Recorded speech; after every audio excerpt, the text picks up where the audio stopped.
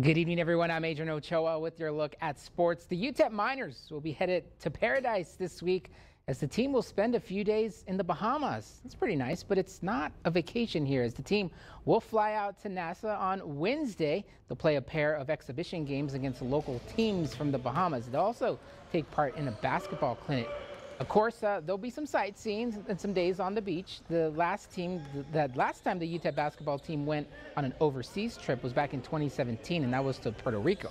Now, head coach Joe Golding will get to see his squad in a game-time atmosphere, but more importantly, the trip is also about building the team chemistry. The team comprised of 4 newcomers and 9 returners. Yeah, the team bonding is the biggest thing, right? Getting these guys together and getting them to spend time. This is a once-in-a-lifetime opportunity for some of these guys.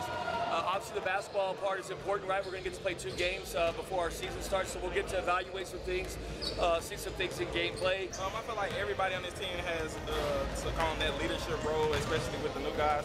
I feel like even the freshmen that was freshmen last year, they even took on that leadership role becoming sophomores. So I feel like it's bonding together nicely.